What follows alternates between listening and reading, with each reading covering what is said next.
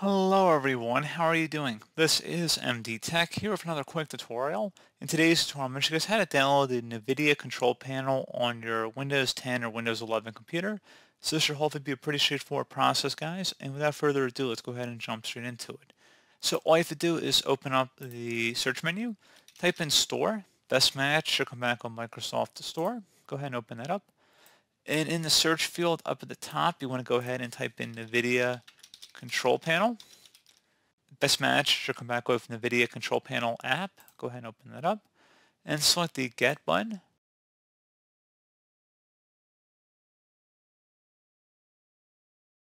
And there you go, guys. Simple as that. And once you go ahead and install it, you can go ahead and open it. Pretty straightforward process, guys. I do hope I was able to help you out, and I do look forward to catching you all in the next tutorial. Goodbye.